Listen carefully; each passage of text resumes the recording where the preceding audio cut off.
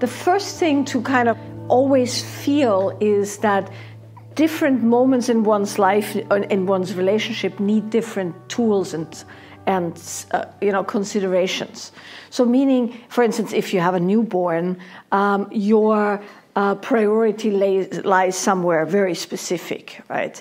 But if you have, like, let's say, kids that are now going to school, but they still need you quite a bit, that's different, and so on and so on. So the first thing to determine is, what is it that's actually doable? That's always number one, right? So there's often a gap between what you want and what's actually realistic.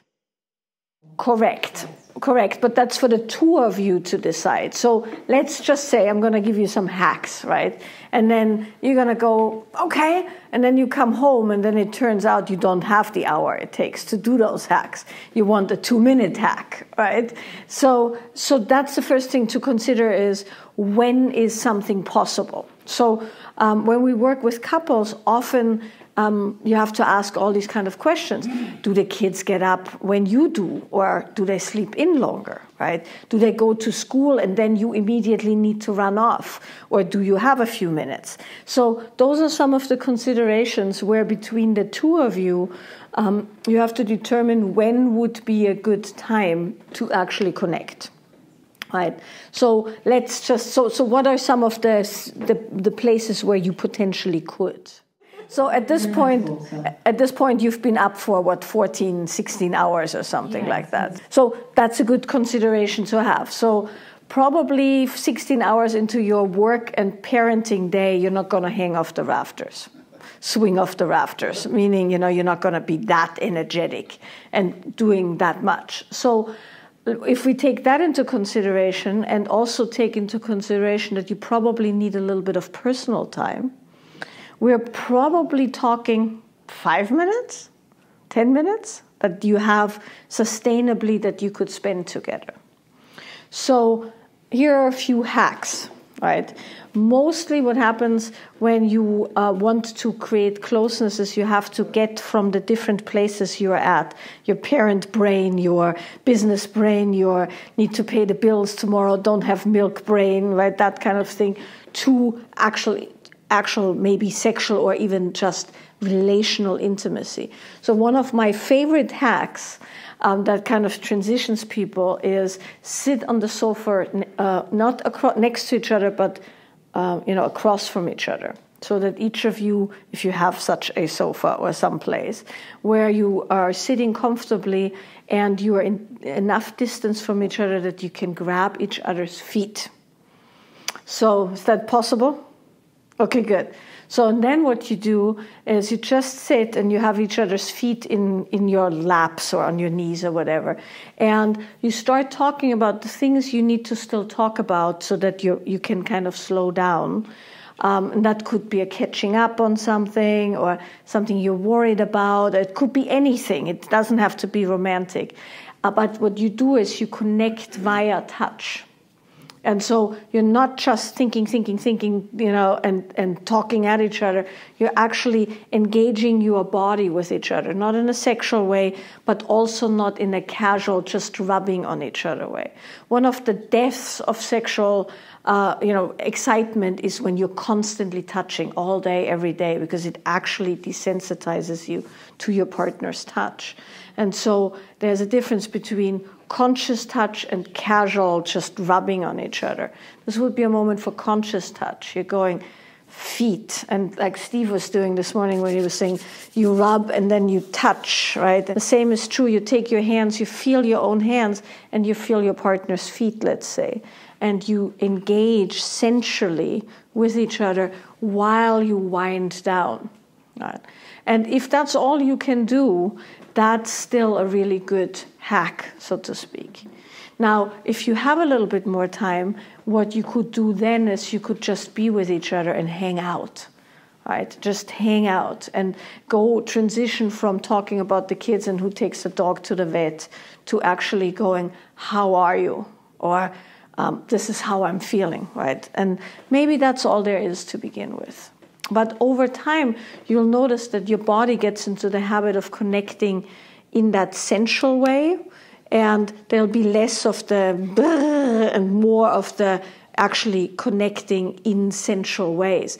And then maybe you can work from your leg, from your feet to your leg, and from your leg upwards, or you can cuddle, and then maybe you can kiss at some point or something like that. But that's not a must, and often the idea that you now must be intimate because it's the only 10 minutes you have is very counterproductive. So it's important to go, okay, well, maybe this is all we have time for right now. And prioritize that, the conscious physical connection, over the promise of wild sex or whatever you think you should be having. And let your nervous system relax enough that that's a possibility, right? Because it's not going to just happen spontaneously on the way to brush your teeth. Right? You're going to have to initiate it, but initiate it in a very non-pressure way, because there's already too much of that happening. And this is a good one. So that's one of my favorite hacks. You're welcome. He also looks like he could use a good head rub ever so often. Right? That would be nice. Yeah. That's my prescription. Stat. Yeah. And the other way too, right? Your ears. Her ears, your head. That would be another option. It's kind of a stealth way into other things when you don't put so much pressure on it. Then you have a chance of actually, like you were saying, establishing some property there that that's yours, that you can access when you want to. So, yeah, thank you. Why do you think he should initiate instead of you? But why do you think he should it be a 50-50 thing, or should he do it? Or what made you resentful? Well, here's one answer. This is not the only answer. I would have to ask you a lot of very personal questions. And like you said, there's layers to it. One thing gets to another. And in a relationship, some of you have heard me talk about this. In a relationship that lasts longer than a couple of years, there's three entities. Right? There's you, there's your partner, and there's the relationship. And the relationship becomes its own entity. And as its own entity, it has layers of positive and negative habit patterns that have solidified. And so often when people here work together, you can see the third entity. And it's very, very apparent to somebody who knows what they're looking for, what's happening based on that third entity, so to speak. So it's a more complicated question.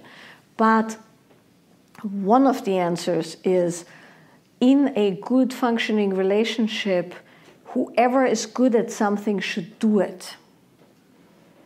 It's an unfortunate truth, but if you're really good at initiating and you can have the beat on when it's important that the two of you connect, then you should just do that.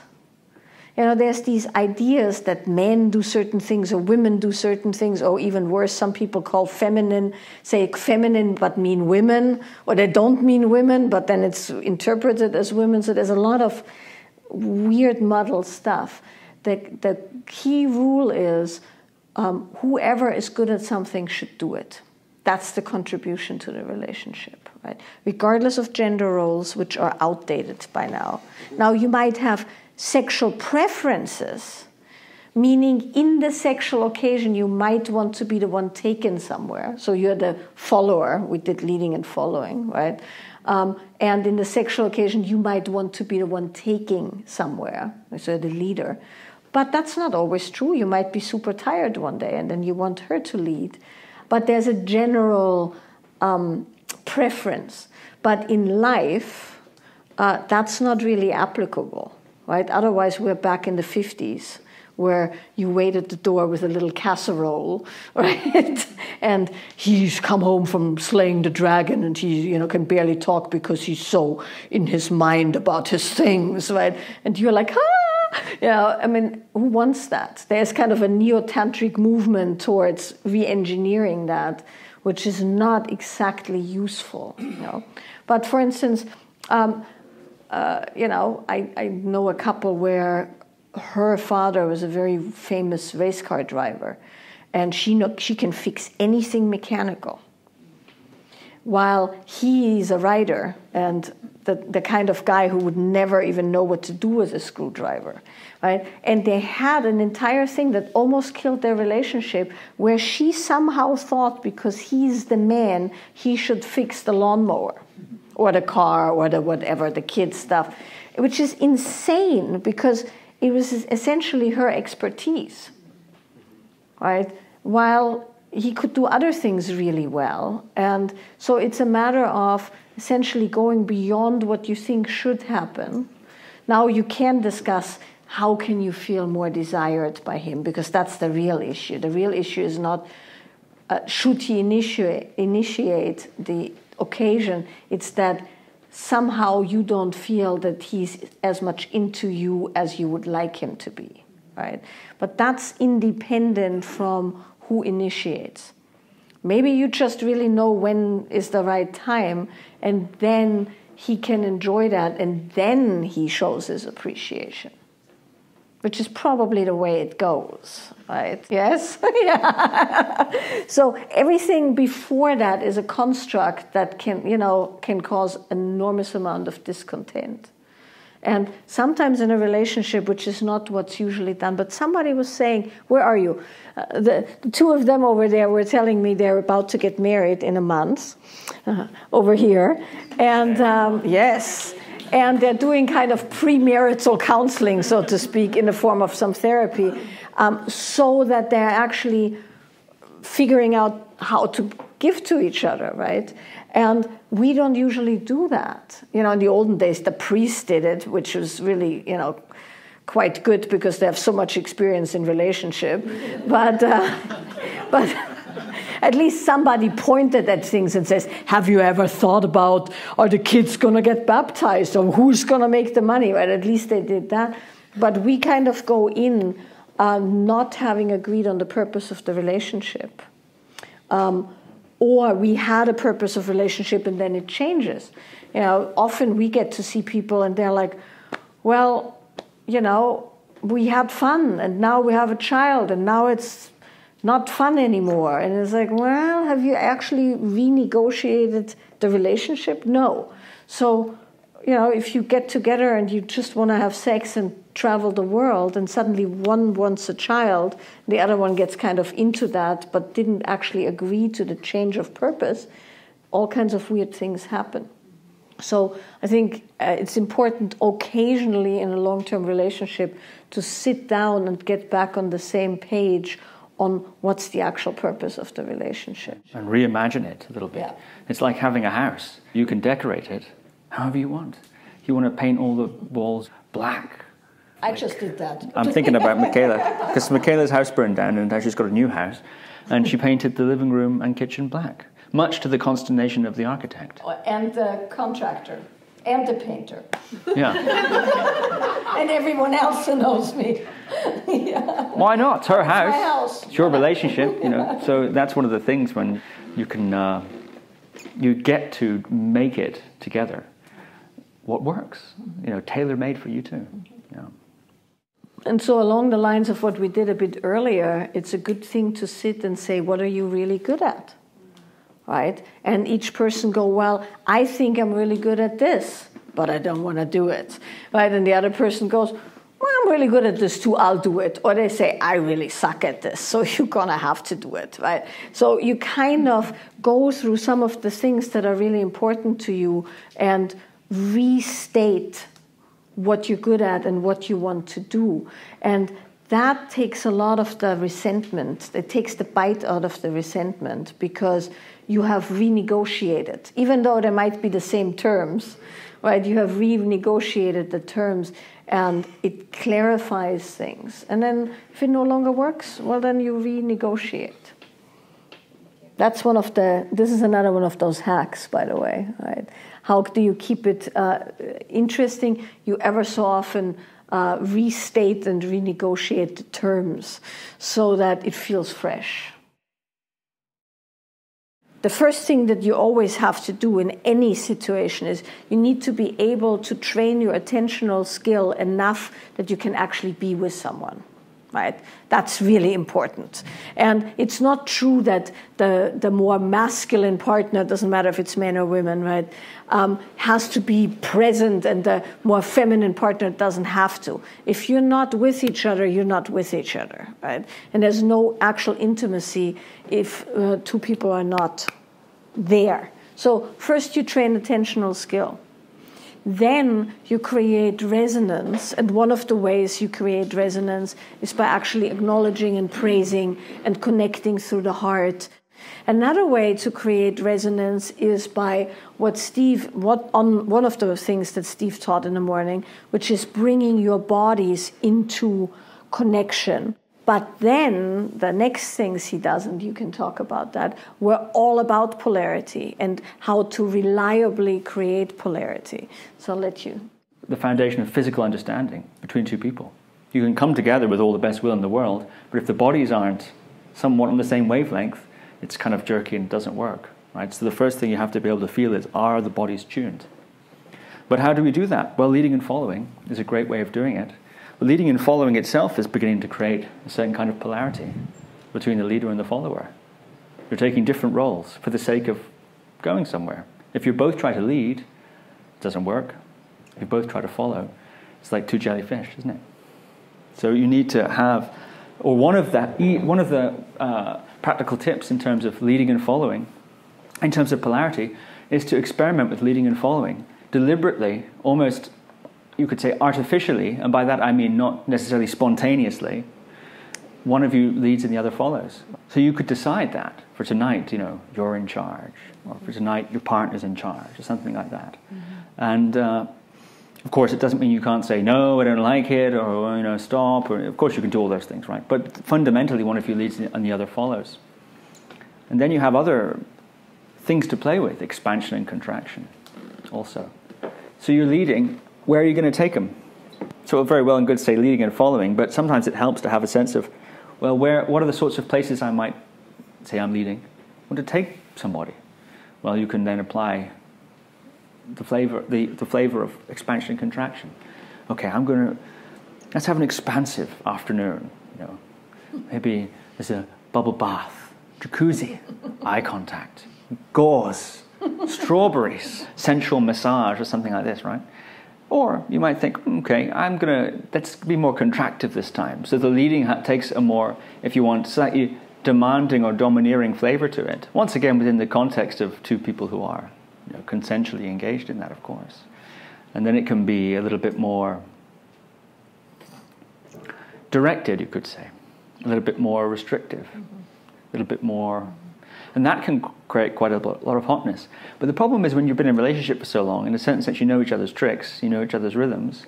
That's why it's sometimes helpful to almost, like playing dress up in a way, you almost, for the fun of it, to see what happens, you take those different poles, leading, following, expansion or contraction.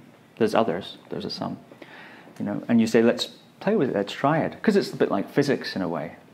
It's a bit like, it seems to work very often, even if you don't know the person, even if you don't like the person, you can begin to feel a little bit of something, a charge. So that charge, that is the beginning of the possibility of polarity. You can also, and this goes back to what we were saying earlier, you can also create a situation that's different than usual. So one of the ways you can create difference, and this is a very quick one, is don't touch for, let's say, 6 hours. Particularly those of you who touch all the time, right?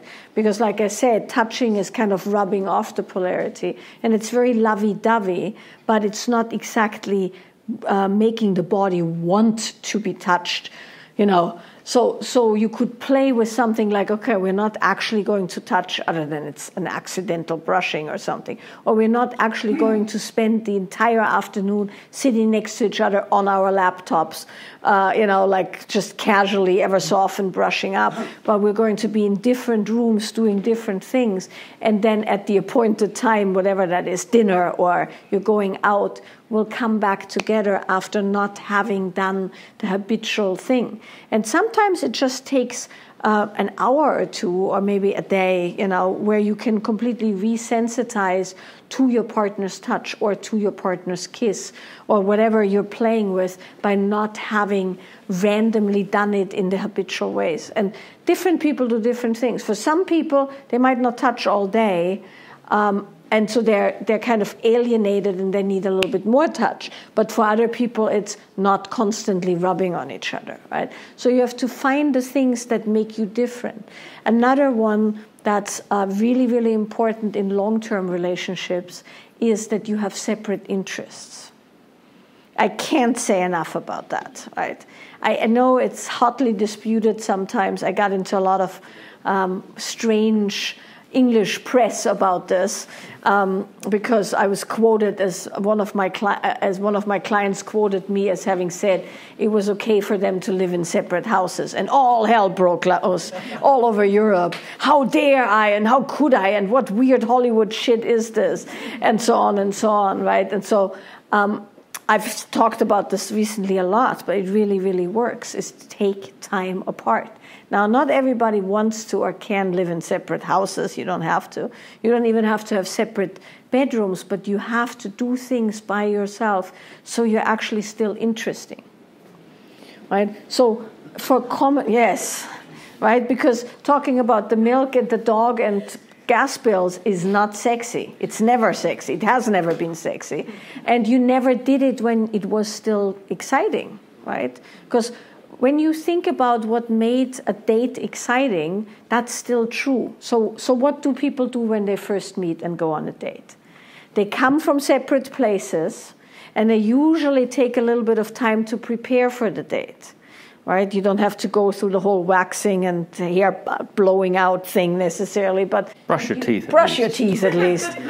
Put different clothes on, right? So you prepare separately. You come together at an appointed time for the sole purpose of enjoying each other. Now, that goes out the window. You don't meet on the sofa, right, in your sweatpants. Date night becomes, now I've got you here. Yeah. We need to pay this bill and do this and so on and so forth. It's like a good time for a meeting. Yeah. So you do the things you used to do on a date. Prepare separately, spend some time apart, come together with a purpose, dress a bit differently, have interesting things to say.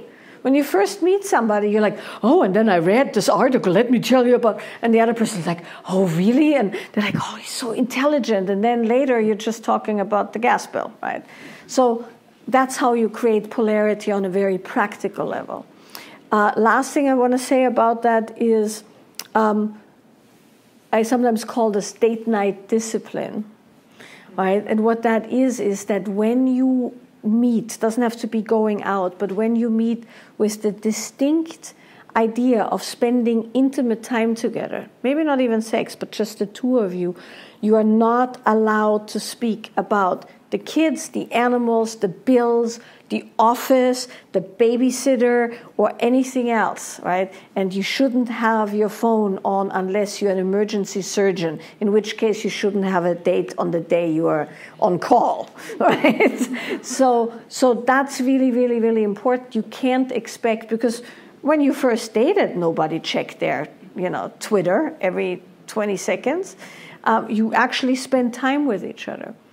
And it was funny, the other day somebody interviewed me and they were saying, this was a woman who had a podcast for young parents, and she was saying, well, the women are always saying the guys want sex and they don't want the sex.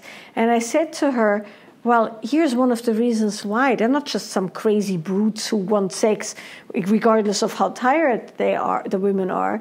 It's the only time where there isn't a phone, where there isn't screaming kids, where the door gets locked, where it's just the two people in a room with each other, not doing all the other shit that life entails, right?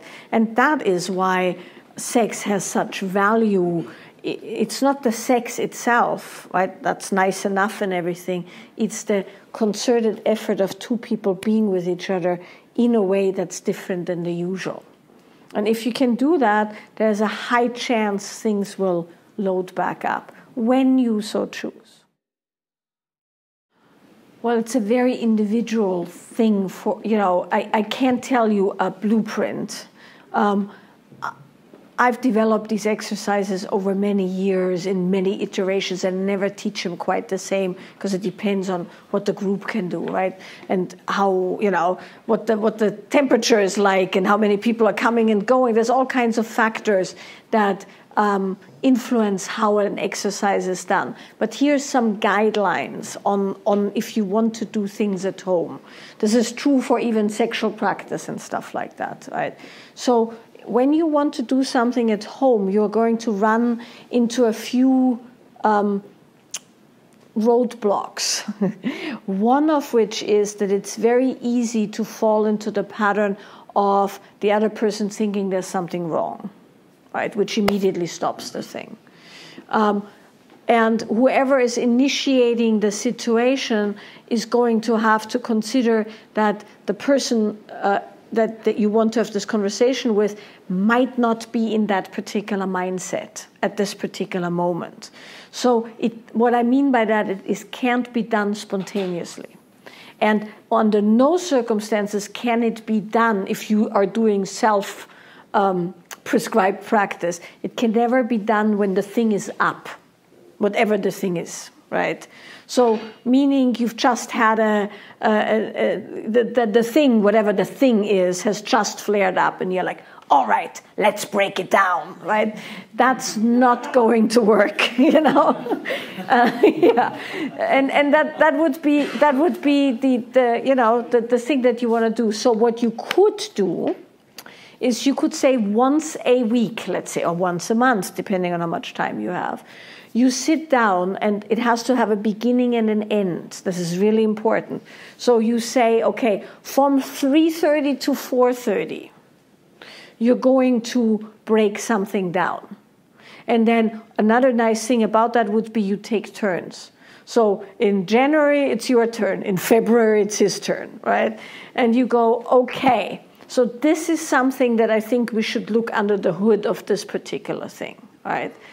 And you do it when it's not up, and one of you kind of goes, okay, this is what's happening, and then you see if you can break it down.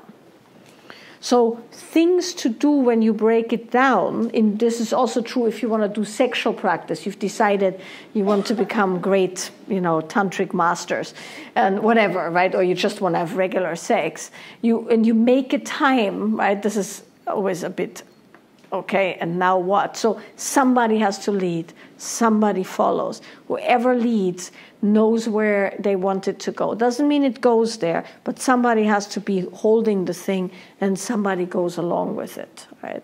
And then what you do is you kind of look at what's happening and what would you like to happen, right? And then you go, why is it not happening? And then you both ask yourself the questions, and you slice it. It's like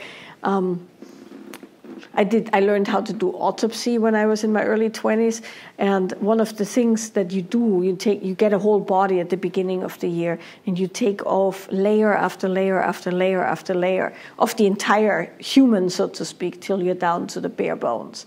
And it's like that. You slice it as fine as you can, and you look at each layer, right?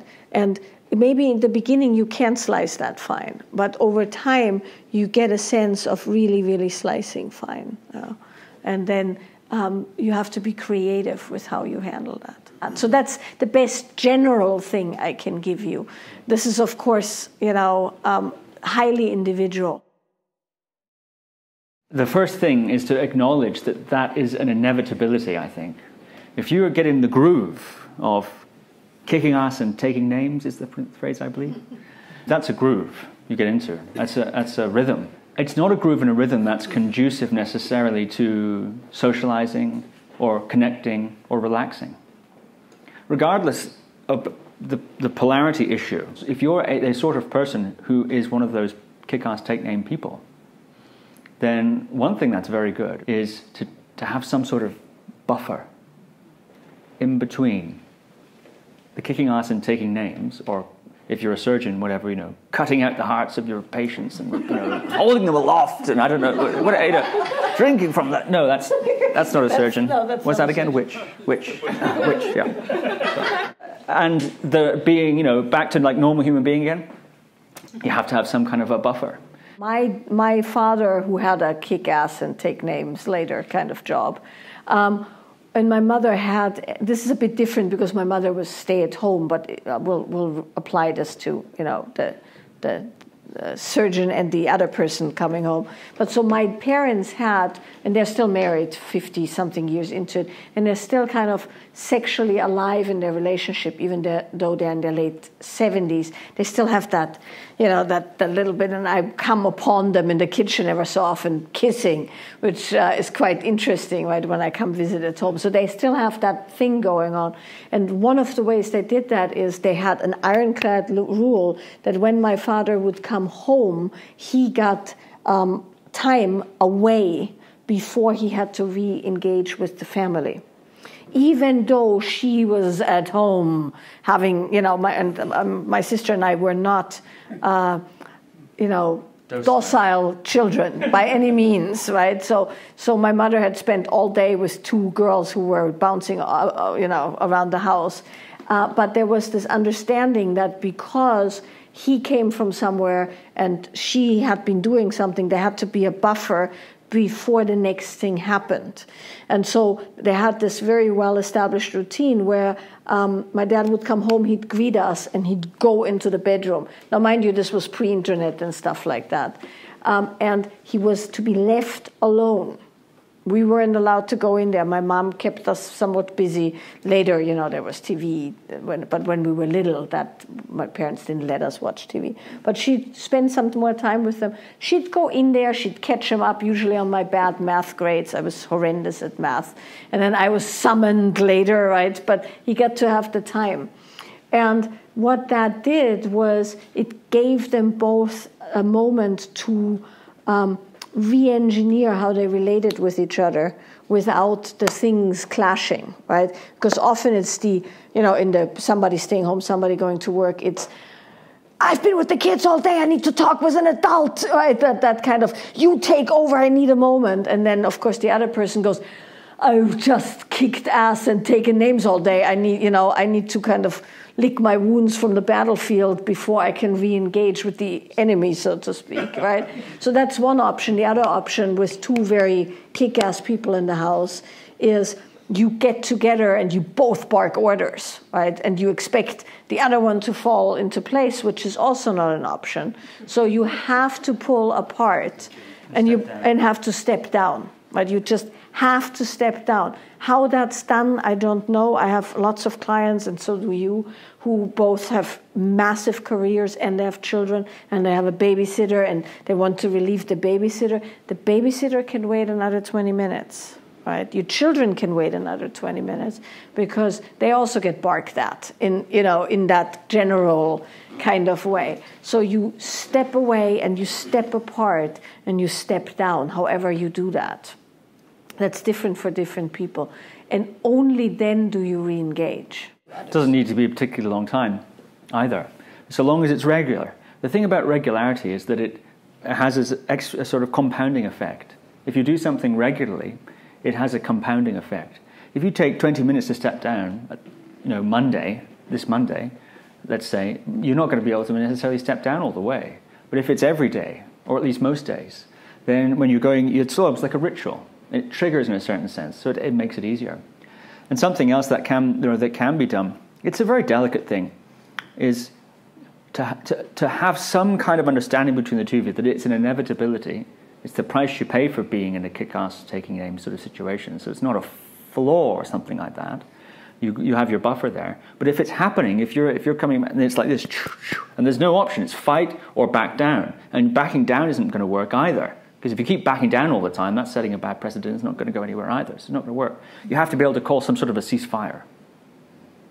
Some kind of a ceasefire. You're in kick-ass, take name mode. This is going nowhere. And you can't play that card whenever the person's being annoying. It doesn't work. You have to have a bit of trust, right? But if you can say that to the person, and they'll say, I don't think I am. I think you just need to do what I'm telling you to do. However, previously, in a sober state of mind, we agreed this can happen sometimes. So I'm going to take your word for it as an experiment. But if you're fucking with me, it's not going to work again in the future. It's something like this, right? You kind of give each other a little bit the benefit of the doubt, step away, take a deep breath, come back again. It takes a person of substance or a couple of substance to navigate something like that. Fortitude, probably. Both parties. Yeah, it takes a certain thing. So I think, if you can pull that off, then a lot of respect to you. Just respect, trust, communication, and some good rituals can mitigate that, I'd say. Well, I'll just add one thing as a kicker of asses and a taker of names myself, right? It's an addiction. And what I mean with that, I'm not meaning an actual classical addiction, but something in a brain, particularly in a woman's brain, there's a reason for that, which I can explain to you. Actually, why don't I explain it to you? I'm assuming you would like me to explain it to you. So one of the things that happens in a woman's body, and this is not sexual orientation, this is plumbing, right? We're talking female hormones, female body parts. Because we are built primarily for survival, right? First and foremost, we're supposed to bring more of the species forward. And so we have specific organs and hormone chains that make that so. So when you have a woman's body, regardless if you procreate or not, you need a lot of energy down here, because everything happens down here. Ovulation, pregnancy, cycles, a lot of feeling there, intuition, power, right? This is kind of the power center. And so when you do a lot of kick-ass work, what you're doing mostly is you're thinking and giving commands. And so the energy and there's only so much energy in a human body, right? You know that. There's 440 megahertz, I think, output on the cortex of the brain per second. You can't upgrade the RAM. People have tried. So that's what you have available. It has to go somewhere. So if you're not using it down here because you're sitting on a desk, let's say, but you need a lot here because you're speaking and writing and talking and answering emails, everything gets pulled up and it tightens and it goes in the head. That's why women particularly suffer from tight neck and shoulders, head, she's pointing to all the places, headaches, TMJ, you name it. It's the mechanics of the energy, the vast energy that sits in the pelvic bowl, being squeezed up into this area where it's being used. Once it's up there, it doesn't come down that easily. And so that's what I mean with addictive. You get into this loop where you're just doing the thing, right? And it's all up here. And one of my most horrible stories about this is that I once had like 1,000-something emails after having taught a 5-day or so. I get lots of emails. And I had to do emails, and it was like a matter of I could only do it that day. So I spent from 5 in the morning till midnight doing emails. And then my inbox was empty. And I remember distinctly, I took a photo of the empty inbox and I sent it to Steve, who was in England, to say, I have finally mastered the inbox. And guess what happened then? He emailed you? That that would have been funny. No, I didn't. That's the sort of thing I would do. I didn't get up and go, whew. I spent an enormous amount of time. I'm now going to go and have a bath and dance and have a cup of tea and go to bed. No, I went like, and I waited for the first email to come in, and then I answered it, and then I waited for the next one, and then the next one, and I was totally obsessed with keeping the inbox empty, till I realized what the hell I was doing, right? It's that addictive. So when she comes home and she's in that mode, it's not that she doesn't have self-responsibility around that, but it's a bit rough to get out of that.